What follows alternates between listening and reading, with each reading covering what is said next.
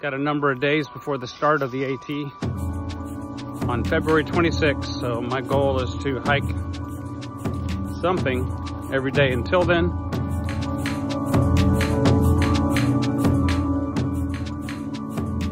Break spot. Big, beautiful kind of elevated overlook.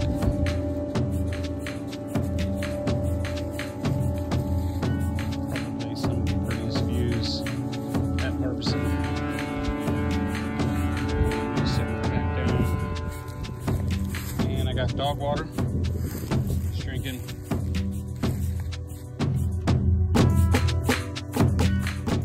Anyway, I got everything loaded. Fully loaded for the AT. Just a good practice. So it's later in the day. See the sun shining on me. We're headed back. I had to put on a little gear, a little more gear. I got some gloves on.